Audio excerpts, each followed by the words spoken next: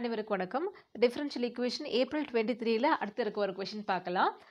இப்போ question number 13 ஏற்கனவே இதுக்கு முந்தின காணொளியில பார்த்தோம். இங்க dy by dx இருந்தது, y வந்து dependent variable, x independent variable, இன்னொரு y டேர்ம் இருந்தது. ஸோ இதனால நம்ம first order linear differential equation find out பண்ணோம். இப்போ அடுத்த கொஸ்டின் நம்பர் 14 பார்த்தீங்கன்னா இதுலேயும் உங்களுக்கு பார்த்தீங்கன்னா dy by dx இருக்கு.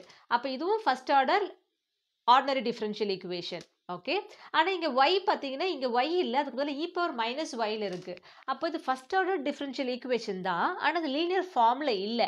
அப்போ இது பெர்னாலி ஃபார்ம், இது லீனியர் ஃபார்முக்கு கொண்டு வர என்ன பண்ணலாம் அப்படின்னு தான் நம்ம பார்க்குறோம். ஓகே, இங்கே பாருங்கள் dy by y dependent variable dy by dxன்ற first டெரிவேட்டிவ்ல இருக்குது. வேற எங்கேயும் y இல்லாமல் e பவரில் y இருக்குது, ரிமைனிங்லாம் ஃபங்க்ஷன் ஆஃப் எக்ஸாக இருக்கணும். ஓகே, அப்போ இதை வந்து நம்ம என்ன பண்ண போகிறோம், லீனியர் ஃபார்முக்கு ரெடியூஸ் பண்ண போகிறோம் அப்படின்றத நம்ம புரிஞ்சுக்கிறோம். இப்போ e பவர் மைனஸ் ஒய் இந்த ரைட் ஹேண்ட் சைடில் நமக்கு ஃபங்க்ஷன் ஆஃப் எக்ஸில் தான் வேணும்.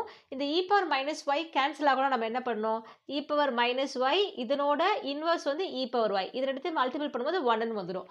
அப்போது நம்ம கிவன் ஈக்குவேஷனை multiplied by e power Y on both side பண்ணுறோம். ஓகே, ஸோ மல்டிப்ளைட் பை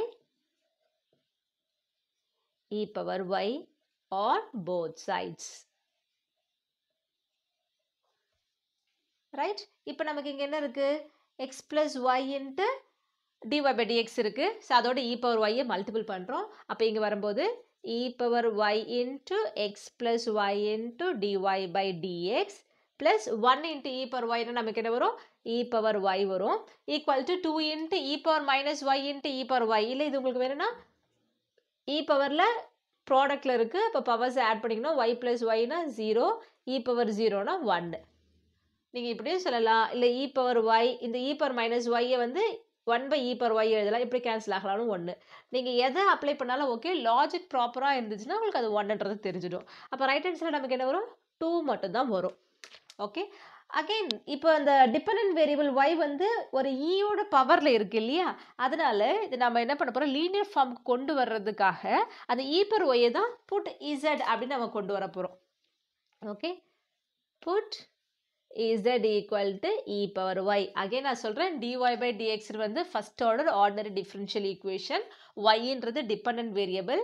நமக்கு linear formல இருக்கணும் அப்படின்னா dy by dx இருக்கணும் plus some function of x into y இருக்கணும். ஆனால் இங்கே y எங்கே இருக்குன்னா e பவரில் இருக்குது. ஸோ அதை கேன்சல் பண்ணிட்டோம். அது என்ன இருக்கோ அதை நம்ம என்ன பண்ணுறோம், இன்னொரு வேரியபிள் இன்னொரு டிபெண்டன்ட் வேரியபிளாக நம்ம கொண்டு வரோம். Put z equal to e power y பண்ணுறோம். இப்போ இங்கே y வந்து எதை பொறுத்து டிஃப்ரென்ஷியேட் பண்ணியிருக்கோம், எக்ஸை பொறுத்து தானே டிஃப்ரென்ஷியேட் பண்ணியிருக்கோம். அப்போது z equal to e power y differentiate with respect to x on both side பண்ணுறோம். Differentiate with respect to x. அப்போ dz இருக்கு இல்லையா, z எக்ஸை பொறுத்து டிஃப்ரென்ஷியேட் பண்ணால் நம்ம என்னென்னு எழுதுவோம், dz by dxன்னு எழுதுவோம்.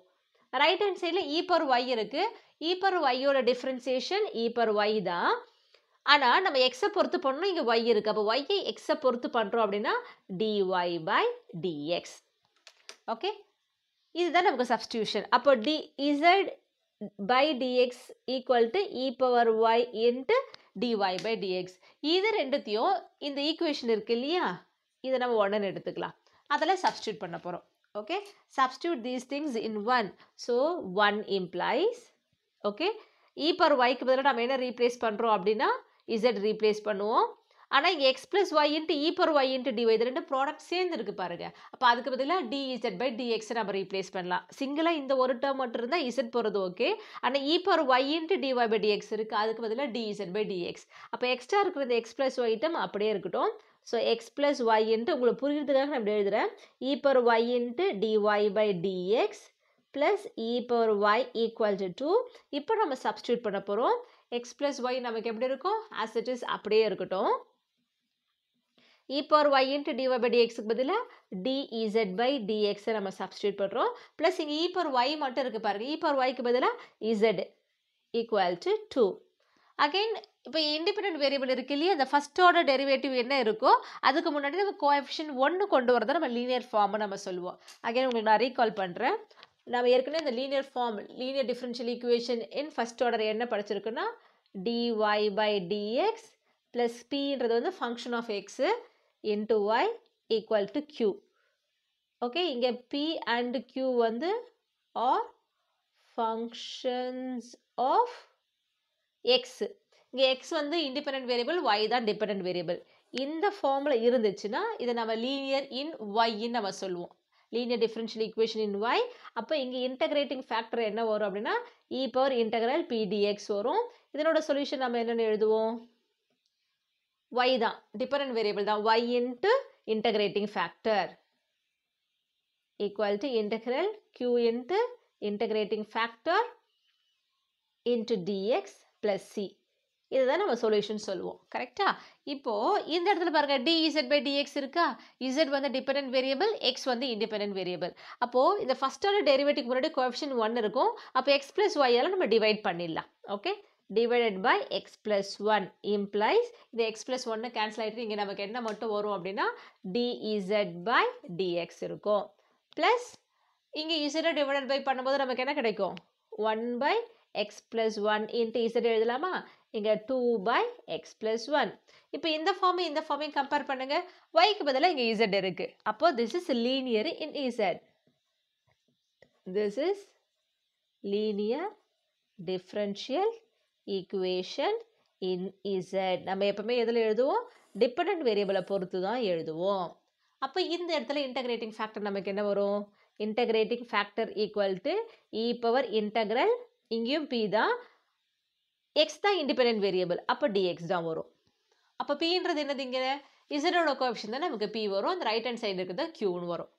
So this is equal to e power integral 1 by x plus 1 into dx. இப்போ 1 by x நம்ம இன்டகிரேட் பண்ணால் log x சொல்லுவோம். அப்போ 1 by x plus 1 இன்டகிரேட் பண்ணால் log of x plus 1. xக்கு முன்னாடி கோஎஃபிஷியன்ட் 1 இருக்கிறதுனால வேறு எதுவும் வராது.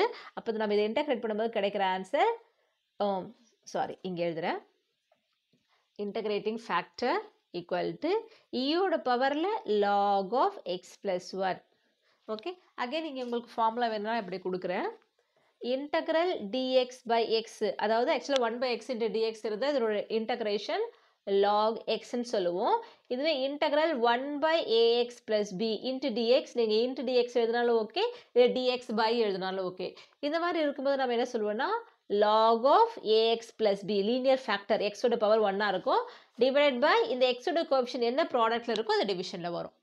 ப்ளஸ் பினா ப்ளஸ் பி, மைனஸ் பினா மைனஸ் பி, டிவிஷனில் அது வர போகிறதில்ல. ஸோ இந்த ஃபார்மில் தான் இது இருக்குது, log of x plus 1.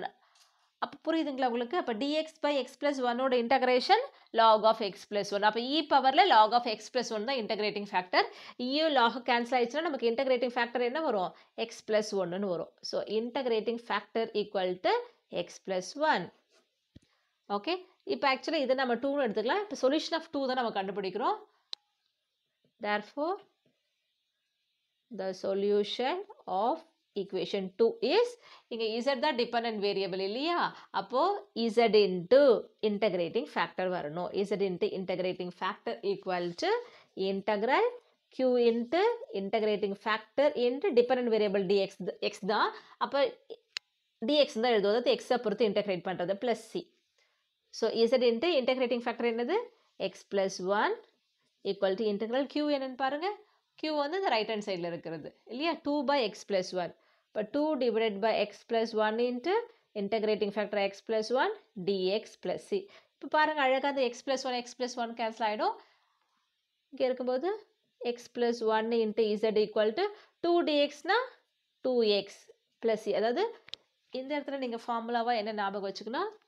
Integral dxனா answer xன்னு அர்த்தம். அதாவது இன்டகிரலும் டியும், டின்றது வந்து டெரிவேட்டிவ் இல்லையா? இன்வர்ஸ் ஆப்ரேட்டர் கேன்சல் ஆகிட்டு x மட்டும் வரும். So 2x plus c. Okay, இது வந்து எதனோட சொல்யூஷன்? 2ஓட சொல்யூஷன். ஆனால் நமக்கு கிவன் ஈக்குவேஷன் 1ஓட சொல்யூஷன் தான் வேணும். இப்போ இசட்டுக்கு பதிலாக நம்ம சப்ஸ்டியூட் பண்ண போகிறோம்.